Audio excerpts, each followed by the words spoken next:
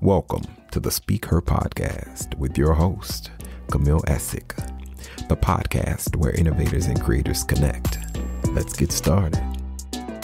This is your girl, Camille Essick. I am the host of the Speaker podcast. This is the podcast where innovators and creators connect. Be sure to hit that notification button and subscribe right now on my YouTube channel. I'm also on Instagram at camille.essick, and all of my merch is available on my website at chemistryroomfragrances.com.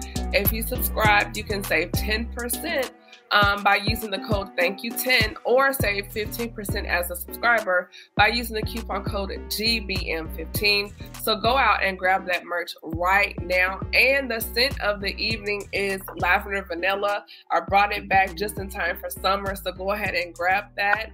And with that, without further ado, we're going to go ahead and get the show started. I have my brother. He's a friend to show, a very, very familiar face. He is always bringing something to the table. You may know him as the party guy, the one and only Antwan Aiken. And we also have Dr. Whitney McClurrie is here. She returned. If you were at Heart and Soul, the Soul Conversations back in February, we did the singles night.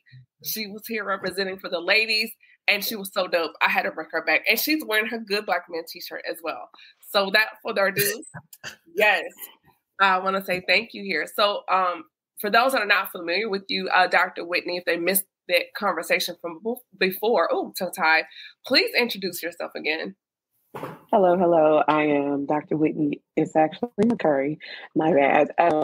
I am a teacher. I'm an educational consultant. I work primarily with students who have high behavior needs, social emotional needs, and things of that nature. I train teachers. I consult with schools, with classrooms, with anybody who wants to talk about children and education and how to make it more equitable.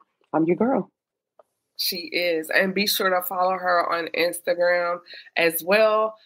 She has a lot of great content, very informative. So be sure to follow Dr. Whitney. And my brother is back, Dr. Antwan. I keep calling him Dr. Antwan because I think he's going to get his PhD. So we're going to call him Dr. A.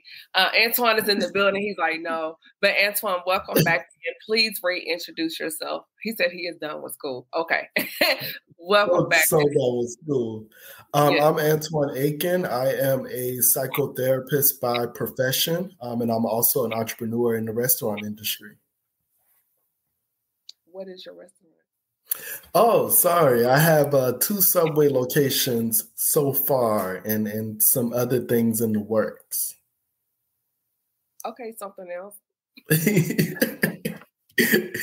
I love it.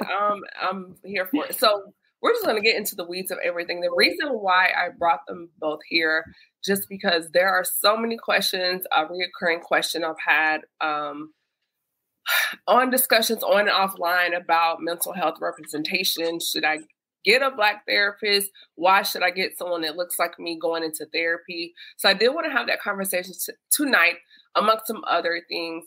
So first, I do want to start off saying that this is strictly our opinion. We're not saying this is what you have to do. We're just kind of giving some information out there, and then kind of help you make a better have some better information, more information in the decision-making process as far as your mental health wellness and care plans. I did want to put that out there. But for me, I think it's very important, at least for me, when I was selecting my therapist, to have someone that does look like me, just because I feel like it was someone that I could relate to as far as within the culture of being a Black woman and social constructs, and just in conversation, just in words we use every day in jargon, when communicating, and having someone that will understand some of the experiences that we have in life. So we're going to start with Dr. Witt. What do you have to say about the selection process? Well, let's kind of wind back. Let's touch on first the importance of having representation. And Antwan, please chime in the world of mental health, how representation is very important. So I think one of the things that you just said was having someone who understands and knows the culture right offhand. And so I've actually had 2 therapists. One was not a Black female, and my current one is. And so with my first one, I had to stop, and I spent more time explaining what I was attempting to say, as opposed to my second one, who can weed out and weed through exactly what I'm saying as I say it, because she understands what it's like to, number one, be Black, but to be a woman of color. So with that process, it took several visits with the first, because I wanted to be open. I don't want to be biased and say, oh, you have to go with someone who looks like you. But I know that from personal experience, having someone that looks like me benefited me. It gave me the most benefit within like 2 sessions. We're already breaking down walls. We're already unlearning habits. We're already combing through childhood experiences. And that's just second time meeting her. There was this sense of familiar spirit, kindred spirit, and she's also a Christian. So there's also this discernment. And so she's able to help me again maneuver through things much more quickly than with my previous therapist. So with representation, again, I didn't go into it looking for it. I definitely want to have someone that looks like me. But I found that once I was there, it's an absolute to have someone who looks like me, who understands what I'm saying, who can relate to what I'm saying, but who can also call me and speak back to me the way that I need to be spoken to. So I love that. What about you, Antwan? So I have kind of a different perspective. Okay. So first, as a therapist, I understand representation a lot, because I think a lot of clients and patients that I've seen throughout my own practice come to me with the same thing that Dr. Witt just talked about. The fact that I'm a Black male, I'm immediately relatable to other Black male clients and even Black females that may have had negative experiences with Black males. My mere presence as being somebody that looks like them, I look a little bit younger than I probably am at times, and my language can be very relatable. And I think that that's usually a source of comfort for them. For me personally, when I'm in therapy, I don't want somebody that looks like me. Because the people that look like me have also been the people that have been part of my trauma. So when I have been in situations where I've tried to do something with somebody that looks like me, I find myself over-identifying, and I find myself kind of making excuses for certain things. It just wasn't a good dynamic. What was a good dynamic was somebody that didn't really understand, somebody that didn't understand but could empathize with the Black experience, and I could get a totally different perspective that I can't get in my personal circle. My personal circle looks and feel just like me, but this individual was not a part of my culture. It was a white middle-aged female that was very progressive, very liberal, and it was just helpful to get another person's perspective, because all of my perspective is people that are like me, and I just wanted a different perspective. That's interesting. I think for me, one of the reasons why I chose the therapist that I use, I've had her, for many years, and one, I didn't want to start over having to go back and catch someone up, that, and then two, just for me, my experiences, I guess opposite of you, Antwan, that I've had with white women in professional spaces, it's been microaggressive and at times traumatizing. So to sit in a space where it's subconsciously, I feel like this person is scrutinizing me, and that sense, the same reason why you didn't choose one is the reason why I chose one. And then two, just having that sense of, within a professional sense, sisterhood. But the reason why I did choose the person that I use is the total, same reason, but the opposite reason of why you didn't. So, yeah. And I think that just to piggyback on that, I think that the important part of this conversation is that all three of us chose or pursued for different reasons. Like, you got to really understand who you are.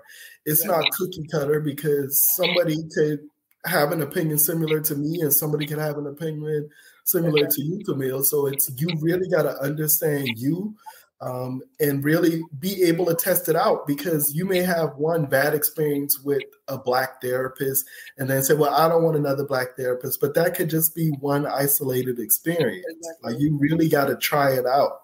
Yeah. I've always said it's like dating, because someone's asked me like, well, I want, to get a therapist, but I don't know how to select one, and just telling them all my business and it doesn't work out. And I always use the analogy, like, the first few dates, like, it's just hey, do I get a warm fuzzy or do I feel a red flag? Mm-hmm. Just the chemistry. And you can do that in one or two conversations and make the decision, hey, this is not for me. But if you, after a couple of sessions, realizing like, hey, I kind of feel something here, let's see where this goes, then that is your chance or opportunity to pursue. And then in the first couple of sessions where you do decide, hey, this is the one, you're still not going to put everything out there. It's just, again, it's like dating. You're building a relationship and you're having to build trust with this person. And once you realize like, hey, this feels safe, and you get that, you'll know, because then you'll begin to do what I call dumping. It'll just start coming out. But in the beginning, no, you're not just going to just open the floodgates in the first couple of sessions. I think one of the things that really drew me to my current one is my first therapist. Everything I said was so amazing. It was so awestruck. It could be that, I graduated from high school. She's like, oh my gosh, I'm so proud of you. And I'm thinking to myself, because I'm a numbers girl, and I know I really literally have some odds against me. I know what they are, but it was, oh my gosh, you graduated. Oh my gosh, you did this. Oh my gosh. Yeah. And I'm like, this is literally what the Lord and I, we discussed. So it's not anything this is basic to me. I'm like, this is basic. It's not even anything that's traumatic. Ma'am, you can't be in awe because I finished high school. Like, again, that's a given. That's the purpose of going. Yeah. And then going back to that, and I listened to D.L. Hughley a lot, and he said something before. He was like, he made the comment, he said the most dangerous place for a Black person to live is the imagination of a white person. And there's been time and spaces, me just being myself, I've had counterparts come to me like you said, oh, that's amazing, or, oh, well, you speak so well. And I would say, well, we are in America. Our predominant language is English. So what is awestruck, what's shocking about that? And those little things, or where do you get your clothes from? Or you just look so nice every day. And I'm thinking, well, how else am I supposed to look coming to work? And those things. So that those little things, it's like a nails on the chalkboard for me. And so if I deal with that for free, I'm not going to pay you, and I'm dealing with that in the back of my mind, even though you may not be doing it, but that's my own thing, so, and it just makes me uncomfortable. So that's why I opted not to. That way I would just feel emotionally safe in that space. Do y'all feel like that is unique to the race or the gender? Like, is that more of a white woman thing, or do y'all see that with white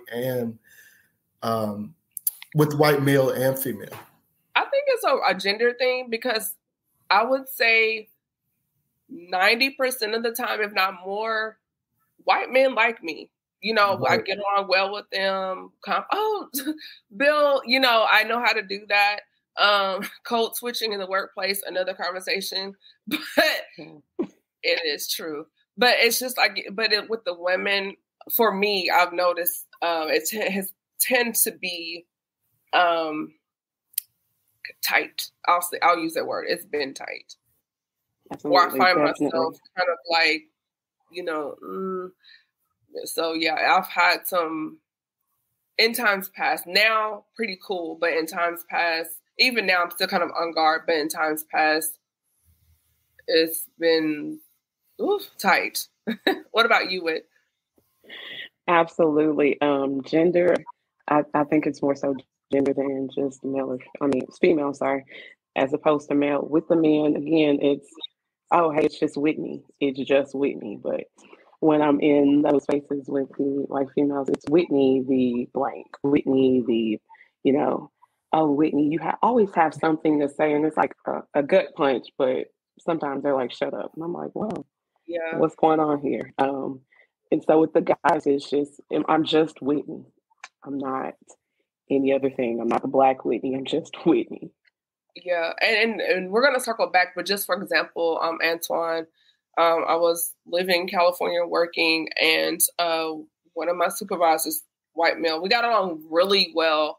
And then I went to the office across the hall, and so then the person I was working with, that was a very interesting situation. Lots of microaggressions. And so even though I wasn't no longer working with him directly, he would sometimes come over just to say, hey, see how I was doing. And this particular time, she was in her office working. And so he came into, it was like my office was in the office, and then she had an inner office, if that makes sense. So he comes into my space, and we're talking, having a conversation. And then she just comes out and just hops right in the conversation, interrupts everything. He kind of looks at me like glaring eyes, like, is this broad serious? And just she just bombards the conversation like I'm not even there. And then she's like, oh, come into my office. Like, and this happened more than once. And he looked at me and he goes, he mouthed that to me. I was like, it's cool, we can talk later. But it was like, I noticed a pattern. Anytime he would come to speak to me, it would drive her nuts. And she would literally come out and in the conversation or hop in the conversation or butt in the conversation. And you could see the annoyance on his face. And he just really wanted to be like, what is this chick's problem? And I thought to myself, I'm seeing what this is. And so from that point forward, when he would speak to me, he would ask me like, oh, is someone around? I'm like, oh no, she's gone. And then he would come by, and it wasn't anything unprofessional, just chat, and yeah, that's how that went. It was a very interesting dynamic.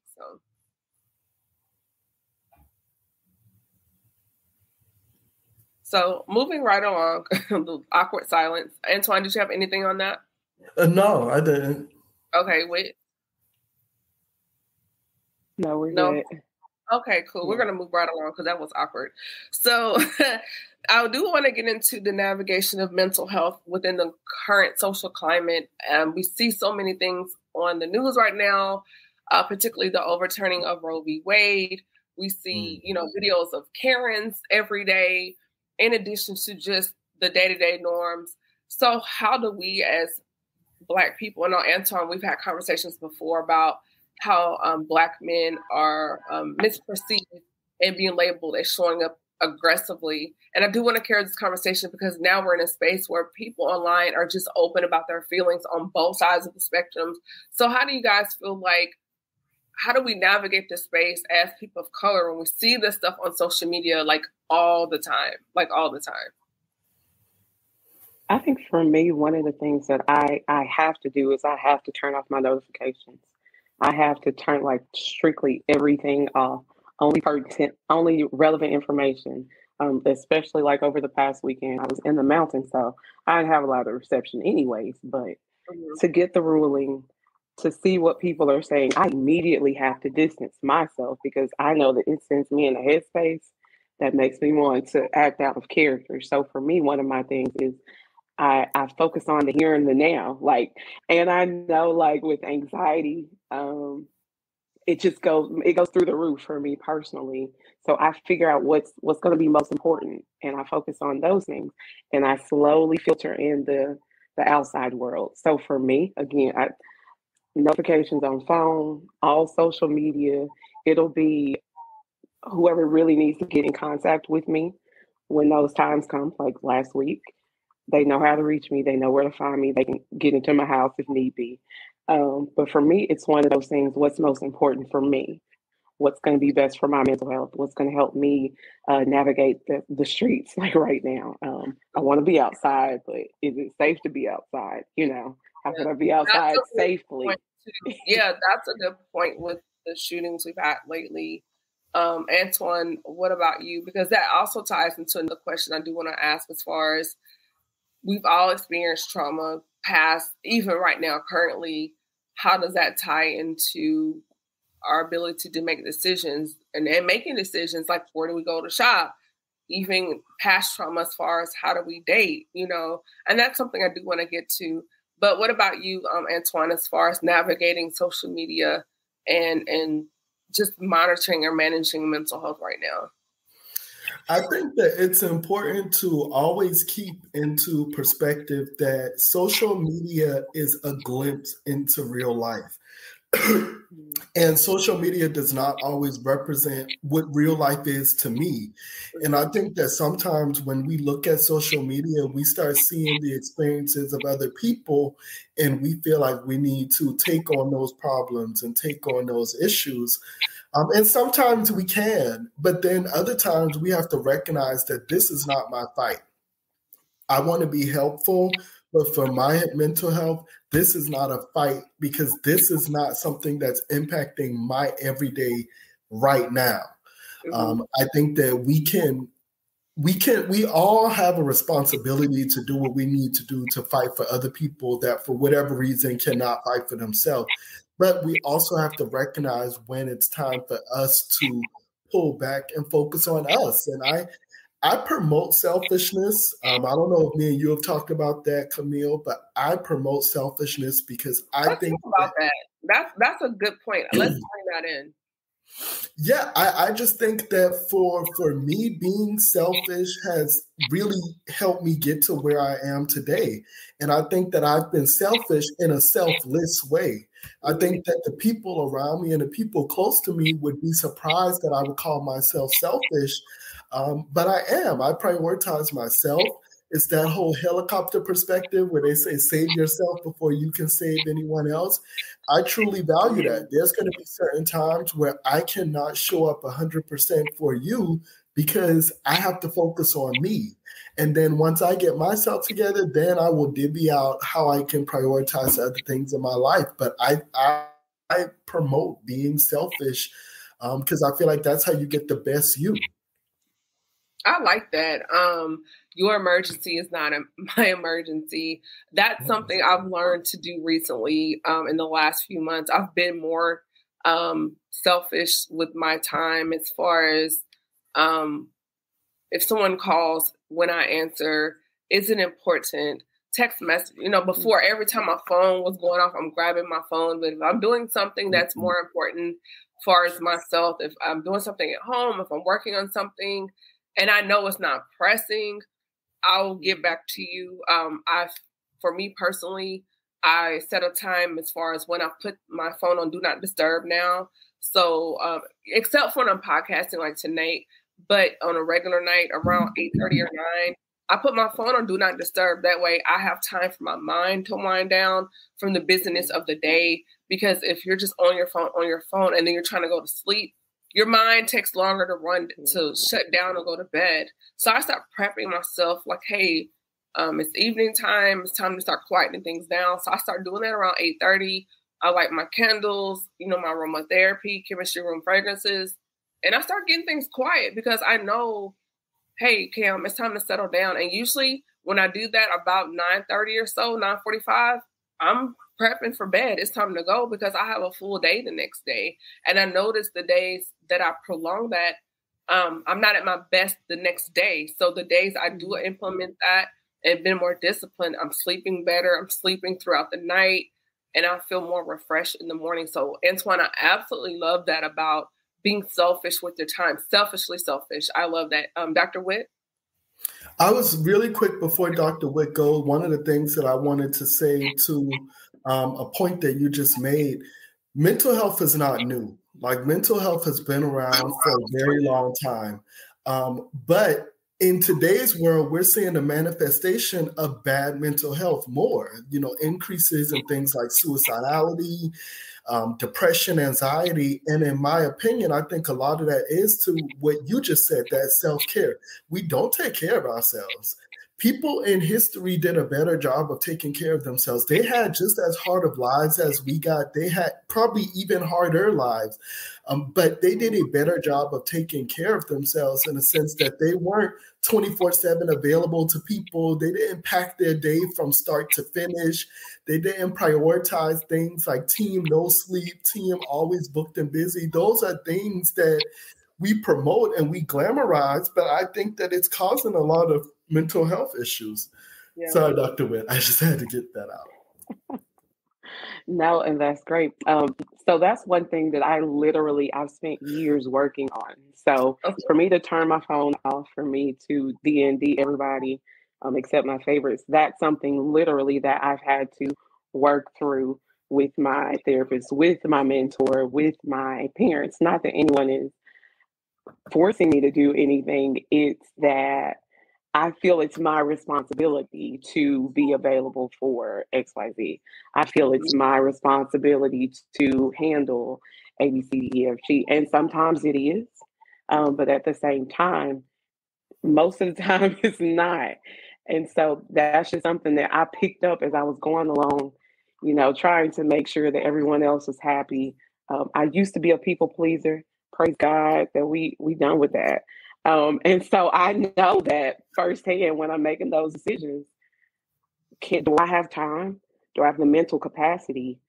Is this going to serve me as well as the other people? Like sometimes I literally turn down things because I know it won't serve. I won't show up as my full self. I turned down the whole job that I wanted because I understood I could not show up as my full self at that time. So with that being said, it's like you can't pour from an empty cup.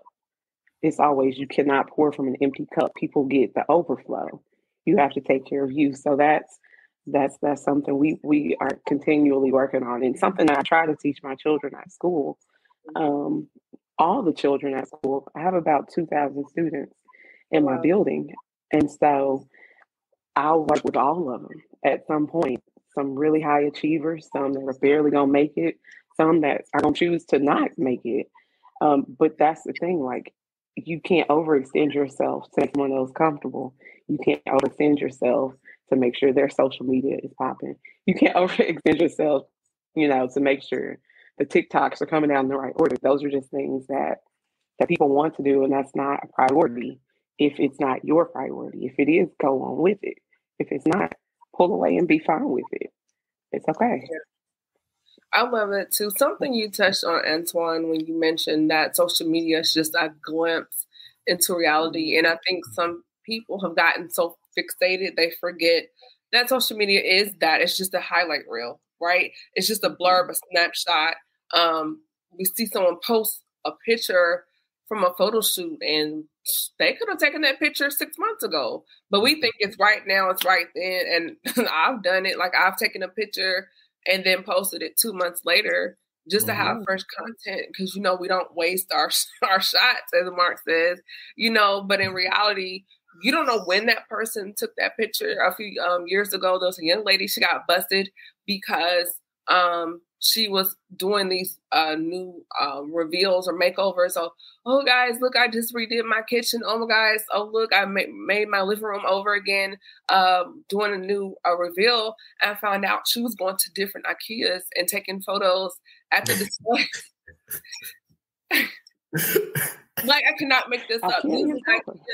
The displays and doing the coffee counter in the kitchen and people are just, because all you need is a good iPhone. Who's gonna know, right? They'll never know. Right? They're not gonna know. Yeah, who's gonna know? And she was doing that, and so someone called her out on it. Just for example, Bow Wow, he was doing photo shoots like catching flights, not feelings, and finding out he was just renting someone's jet and taking pictures as if he was going somewhere in the planes on the tarmac.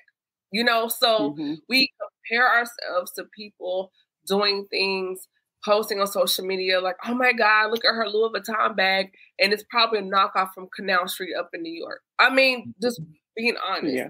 And so it's like, it creates a stress, it creates a mania. It also creates a depression because now you're comparing your achievements, your life or whatever you have going on to something that may not even be true at all.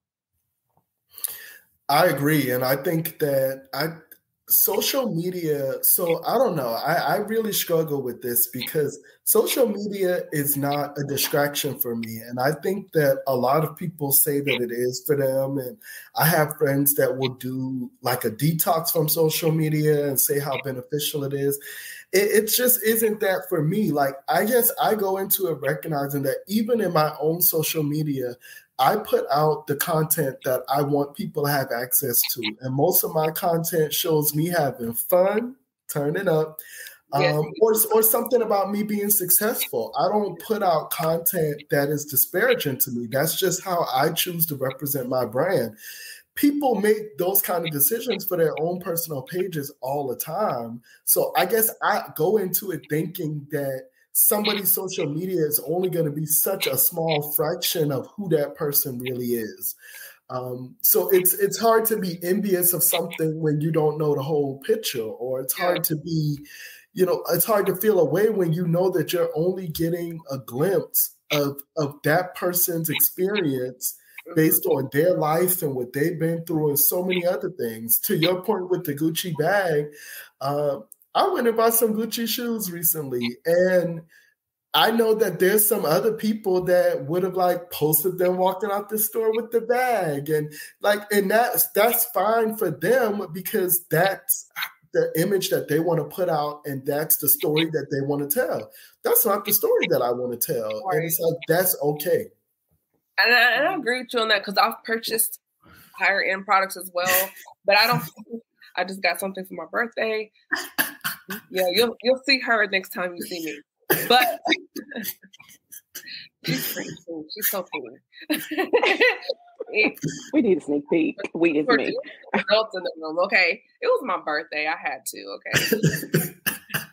But I digress. But I did that for me, but I don't feel the need to post that or blast that on social media. Like you said, that's something I did for myself. But what does that really have to do with the total narrative of who Camille is on social media?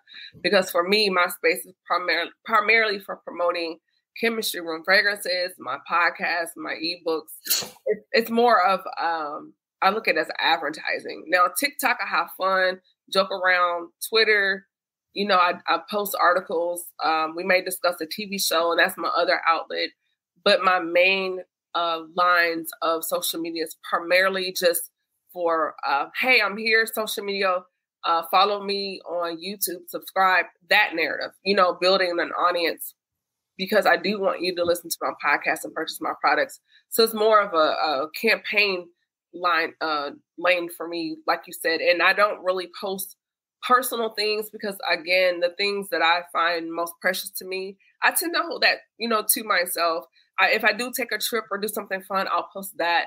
But like you, Antwan, we're pretty much in the same vein as far as what I post. Now, if I do something fun, that'll be in my timeline or my stories or whatever. But yeah, it's pretty much just branding. You, Dr. Witt? So I don't have a lot of family that lives local. Okay. So that's, it's like my digital photo album for the kids growing up, or events that we have going for connecting with new professionals and things of that nature. But again, I also grew up with social media. So I grew up with, you have to have the college email to sign up. And so at that time, it's just like, hey, what are my friends in college doing? Okay, we're going to go to this event. Oh, we can do this. And at one point, though, I was in a relationship, and he was like, sis, you spend way too much time on your phone, way too much time on social media. And I'm like, no, I don't. And he said, yes, you do. So I did a little research on myself, and I absolutely did. Like, it's like a mindless thing. It's just something to release my mind. So it's not that I'm necessarily comparing, but it's just like a release to see, that's cute. Oh, what's the latest trend? Oh, I can style this way. And I can show my kids to those people who don't get to see them, because, we're not walking around with photo albums saying, here are my babies, look at what we did. It's like, hey, mom and dad, we did this. Let me tag you so you can see it. Hey, auntie, hey, let me show you this so you can make sure we get that gift to you on time, or so stuff like that. So at this point in my life, I think I do have a healthier balance. And I do set a timer on my phone so that when my time is up, I devote about an hour and a half. And so when that time is up, I can make a choice to keep going, or I can just be done with it for the day, because, I can stick to my boundary. Yeah, that's good. I never thought about putting a timer on your phone when you're on there. That's a really good idea for someone if they're trying to scale back on the hours. I know I'm an Apple user, and it has the weekly, your screen time. Wow, it's so hard looking at it. It's so hard looking at it. I'm ashamed some days. Mine is pretty good. It'll tell me like your time's decreased 12%, or it's been up this week. And getting those notifications, it's like, where am I? But I think those are good to have. The timer ideal, I really like putting the timer. I think that's really cool. As far as my relationship with social media, I've been on both ends where it's just like that. And then now I'm in a space, once I realized like, Cam, you have spent too much time on the phone. And now I'm having those curfews just within myself saying by a certain time, put my phone down in the morning. As far as when I answer a phone call or text, after 8:30, 9 o'clock, because in the morning, that's my devotion time where I'm listening to a sermon, whatever I'm doing in the morning to get myself spiritually prepared for the day. And so I know that I'm not going to call and text until after a certain time, just because I need that time, because I don't know what's going to happen when I walk out of the door. And so just to have myself centered to deal with the day, that's just something that I do. And then I do want to get off into another topic, because I don't want to stay here too long, because it is a very interesting topic. But in the field of mental health, and Antwan, you could probably start this one off, as far as when dealing with clients and people that you sit down and talk with, and them realizing that the choices and decisions they've made as far as how they've chosen a job or dynamics with friendships or relationships, how past traumas impact our decision making. Yes. So I definitely can speak to that. One of the things when I'm working with a lot of clients, I talk a lot about ownership and power. And I think that we have been socially conditioned to think that power is a bad thing. Like when we talk about power, we oftentimes will talk about it in a sense of like over abusive power or using too much power. I talk about power in a sense that I think a lot of times we give power to people in situations that don't deserve as much power as we give them.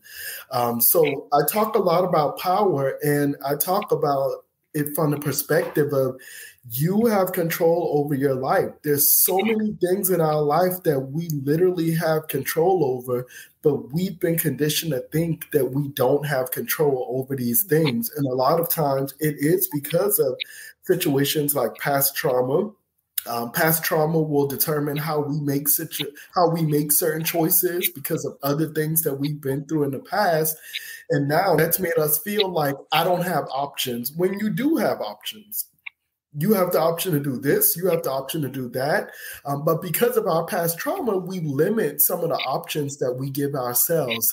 And it's funny that when I walk through that with clients and really walk through them, what does power mean to you? Like, what are the things that you feel like you have control over? Some of the things that people don't even realize that they're giving control to something or someone else, and they didn't even realize it. Wow. What about you, Dr. Witt?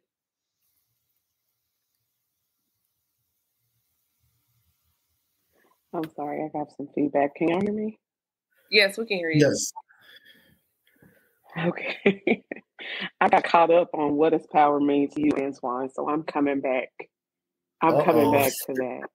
I think I need you to. I mean, he really, every time he comes on here, he drops the mic, and I'm just like, did he just really just say that? Like, wow. Camille, you even know, just growing up in the church, like so many of those decisions, and I'm a PK. Me too. We did and didn't do things because we weren't told that we could or couldn't do them. There was a lot of power that we gave up. So that manifests in adulthood, decisions that we like, no. Let's open up Pandora's box. Let's go. You're like, I actually don't have to do this. Like, if I don't want to do this, and if I feel like doing this thing does not serve me anymore, I actually don't have to do this. And that can be such a releasing experience when you realize all of the stuff that you don't have to do, because it's like, I'm in control. I have the power. If I don't want to do it, I don't have to do it. There's nothing forcing me to do that other than me having convinced myself this is what I have to do. Oh my God. Antwan, this is why you're here. This is why Come on, sis. Come on. We just ripped the band off. Let's go. Antwan, I want to stay on topic, but I forgot my response because I'm down the street around the corner. You need to cash out him my offering because that was my whole Look, you have a choice. Mm-hmm. All right. Somebody remind me of the original question. So okay, let's break it down because he just changed the whole narrative for my last. Okay, so the initial point was past traumas, how it impacts your decision making. We're gonna start there, then we're gonna go skip on to that next bomb he dropped on us. So past decision making and how does it impact? I mean, past traumas, how does it impact? And impacting decision making, yes. Whew. So again, I'm gonna jump into the education field because that's my bag. We will have students walk into classrooms. We'll have teachers walk into classrooms, and they've had a particular experience because they are pick your poison, because they're male, because they're female, because they're Asian, Black, white, whatever. And so when they get to that classroom, they have already predetermined what their experience is going to be in that classroom. So oftentimes I'll have to literally walk through that past trauma. And again, I'm not a counselor. I'm not a therapist. I'm not a mental health professional, medical professional. I don't diagnose, but I sit with those kids and I go through exactly what they think is about to happen. And we dissect why they think that is about to happen. But the flip side of that is that's not what has to happen. So you have a choice, as Antwan was just saying, in what you want to happen. You can come in with that past trauma and tack it on and make whatever that teacher treats you a certain type of way. You can remove yourself from those specific students. You can do whatever you've done in the past, and that will work for you, but that will not get you the results that you want. Ultimately, you want to come in there, you want to learn what you want to learn, meet who you're going to meet, and you want to be great. So in the education field, that's literally, I do that 90% of the time. 90% of my days are spent walking through past traumas within the education field. And some of those come from our house. They come from our community. Oftentimes they come from within the school and the system. And so we walk through, hey, what's happened in the past? Hey, what do I want to see? What steps do I need to take to actually get there? And how can I leave this trauma, or how can I have that trauma and then not lead my entire decision as I get into the classroom? What can I say? What can I do? How can I feel to make better decisions? What can I do? What can I say? How can I help others understand me better? Because again, we're dealing with kids who have that choice, who have free reign. And these are not kids that are just going to do what we say to do. They're going to ask why, because we've taught them to ask why and how can I improve and what needs to be done better. So this is a 90% of my day thing. And I have to teach teachers and others that they're not being defiant. They're not disobeying you. They're merely trying to get an understanding based on their experience. They're trying to mirror your experience to ultimately learn what you're trying to teach. That's really good. And just even to piggyback off of her point, we, in working with kids, we give kids excuses for those things because we know that their brains are not fully developed. So we know that there's studies that are saying that the prefrontal cortex, which controls the executive function, is not developed until that third decade of life. I'm like, man, I'm just hitting that third decade a few years ago. I told somebody a few weeks ago, because they're like, oh, I'm 24, I'm grown, blah, blah. I was like, your 20s are just teenage years, part 2. Yes. Yeah. So we give kids grace, but once we become adults, we don't really give adults a lot of grace. It's time to turn that trauma into something more positive or into something else, because as an adult, we don't care about what you've been through. We are expecting you to perform just like everybody else at an optimal level. But my thing is, what if the trauma continued into your 20s and 30s, and you're just beginning to work out of that because maybe you got married at the age of 25 and you were in an abusive relationship, or something traumatic happened at 30. You know, you're not going to just switch off and be trauma-free at 37 or 30, you know. So like you're saying, I do get that, and there's a love of grace.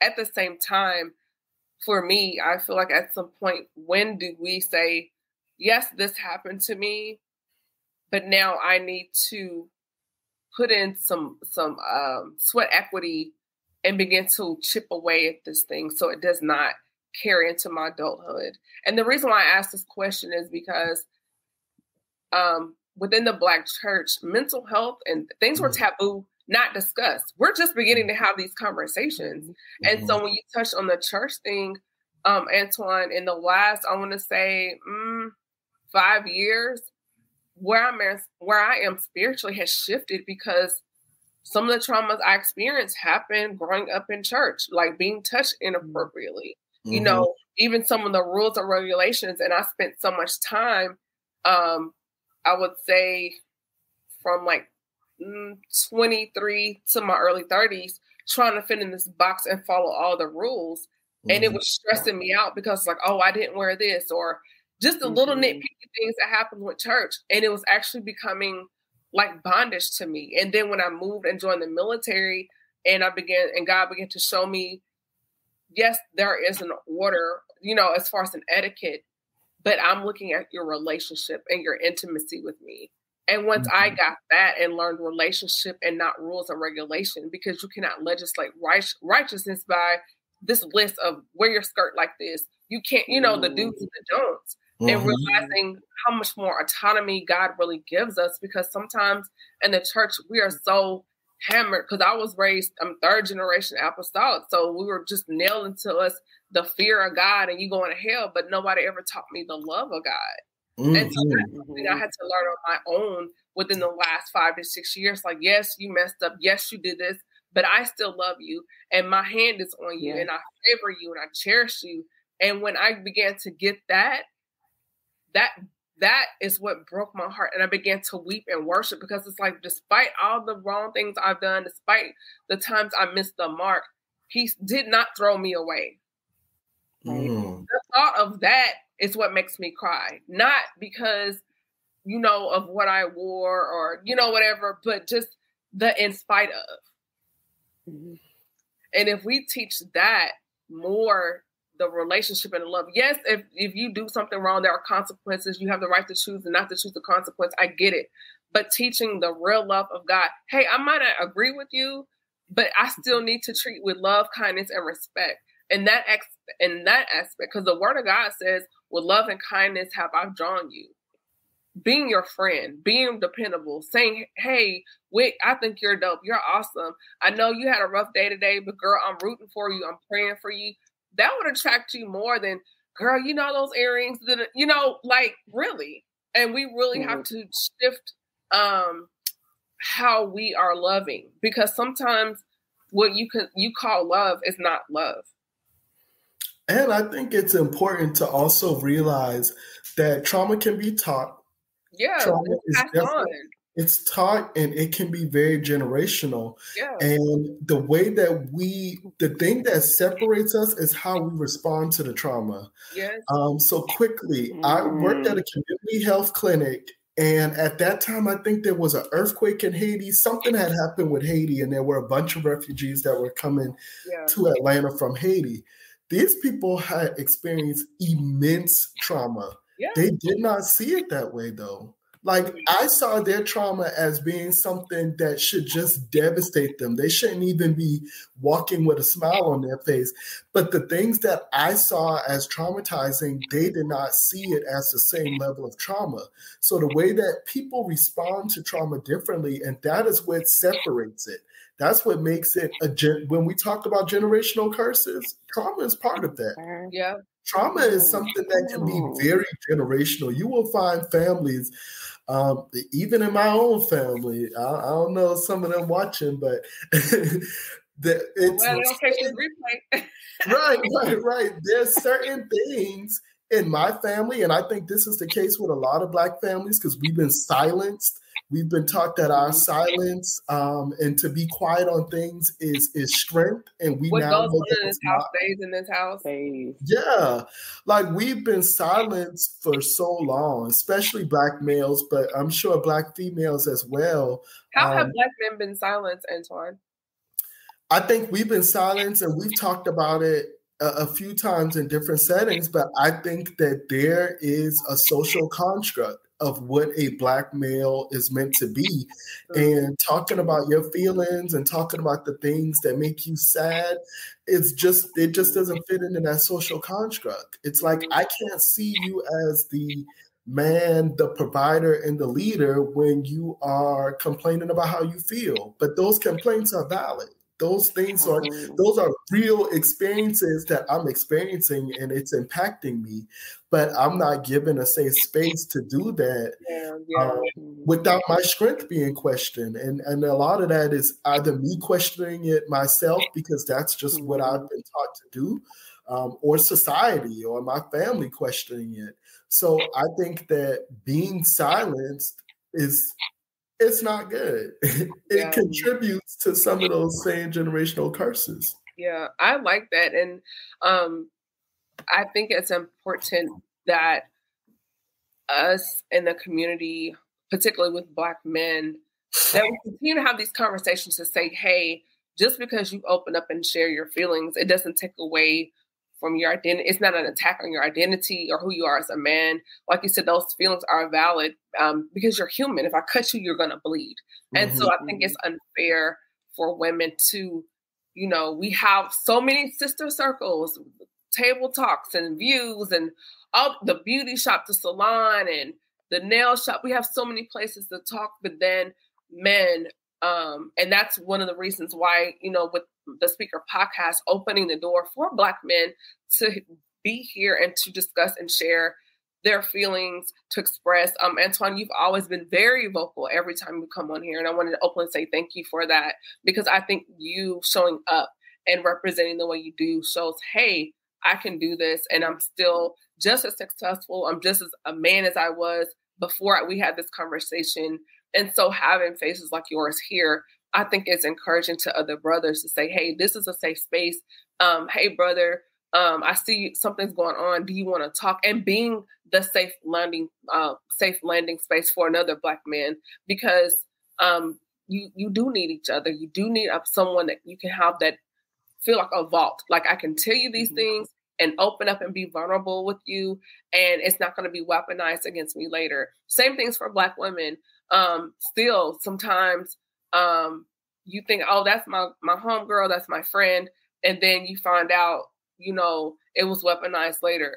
But I think it's more important, it's more imperative for Black men to be a safe space for each other.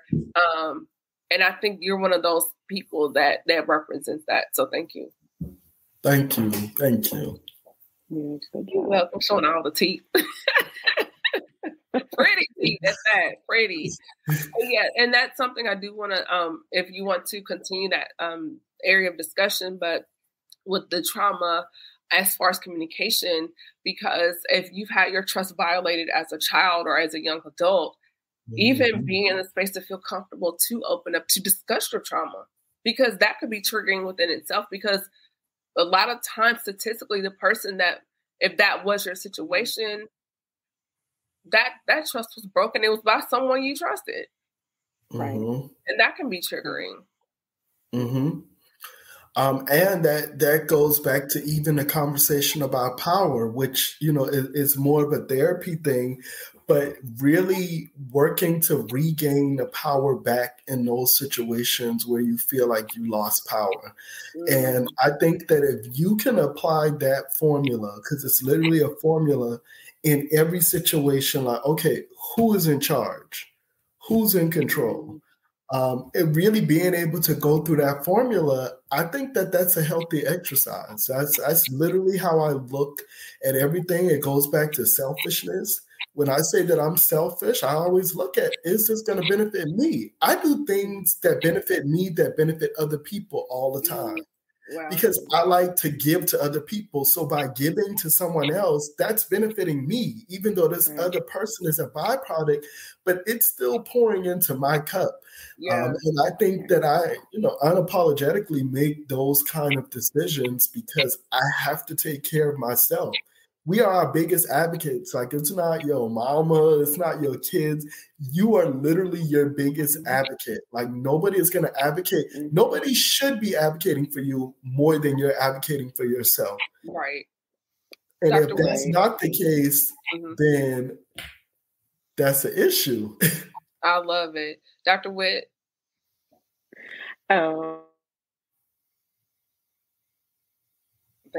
You froze. You're frozen.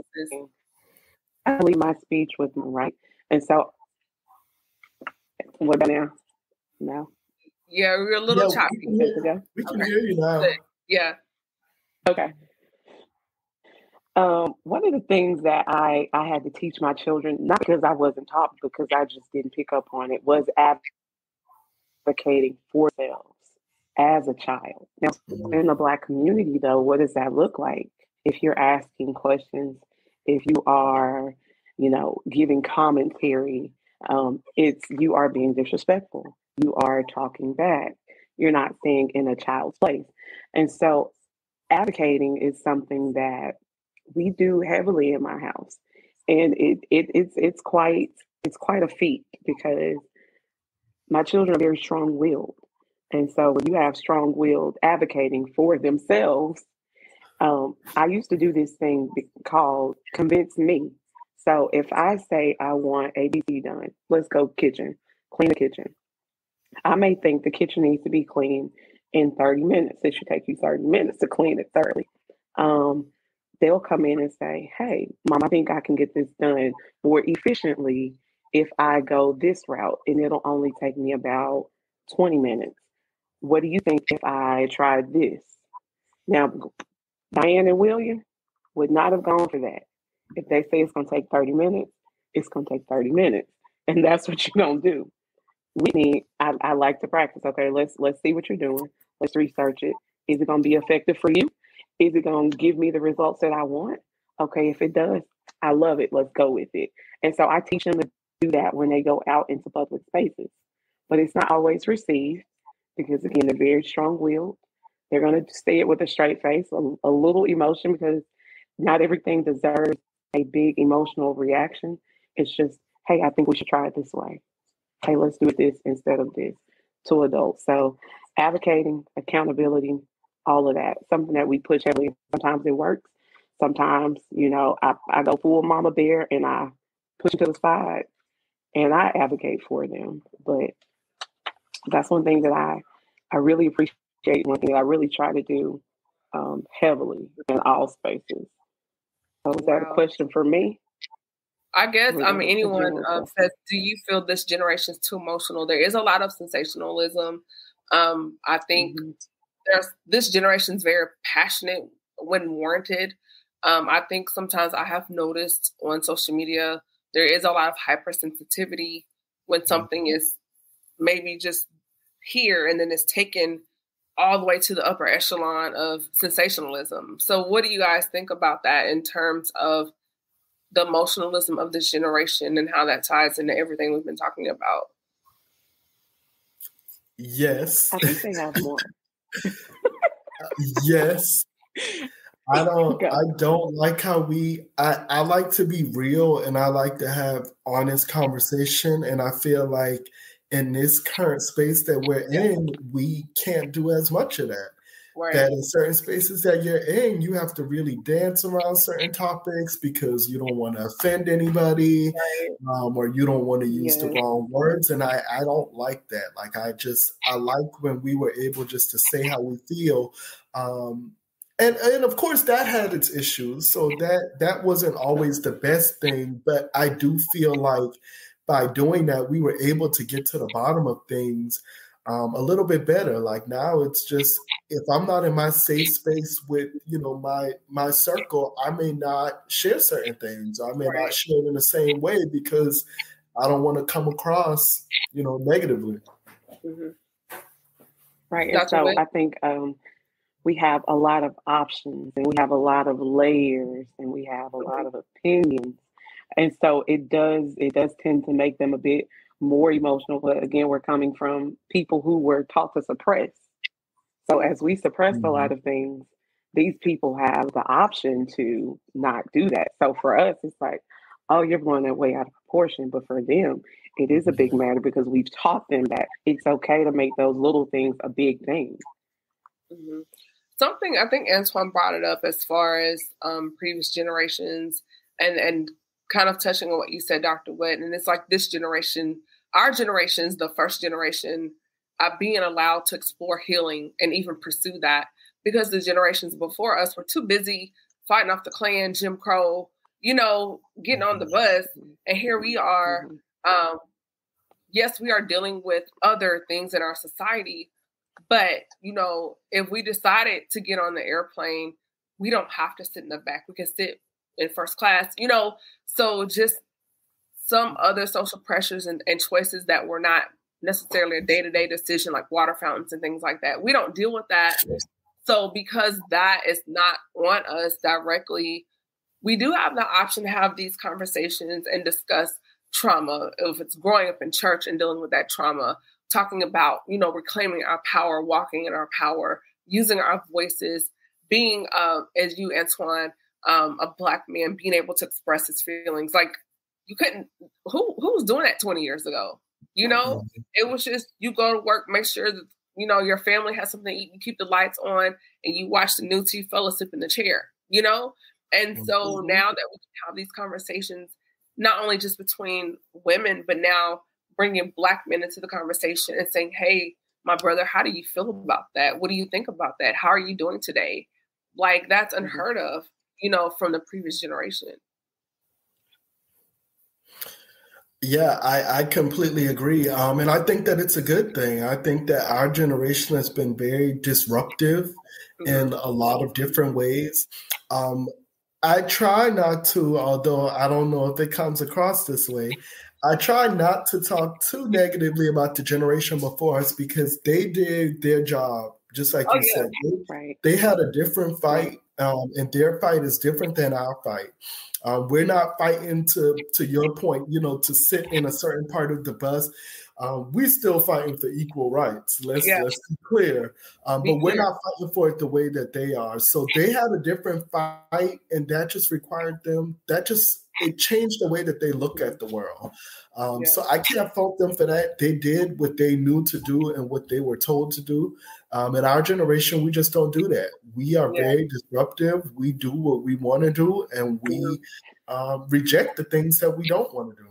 Yeah, and then also hats off and flowers to those that came before us, because I cannot imagine life, being a child walking to school and I have adults screaming at me, calling me names, or waking up with a noose at my door. Like, that's a whole nother level of stress and trauma, just to even go to the store, and saying, hey, walk down this street, don't go by this house, say yes, ma'am, no, ma'am. And not having a cell phone to make sure your child made it safely or that your spouse made it safely. Like two weeks ago, I went to DC to the African American Museum, and they had an exhibit. It was very interactive. It was called Follow the Green Book. And at this exhibit, they had an old Hudson. It was like a dark green color. And then when you walked around it, there was this computer like board monitor. And then the windshield was like a video screen. And so the challenge was you were living in Chicago and you had to make it to Alabama to see your grandmother without incident.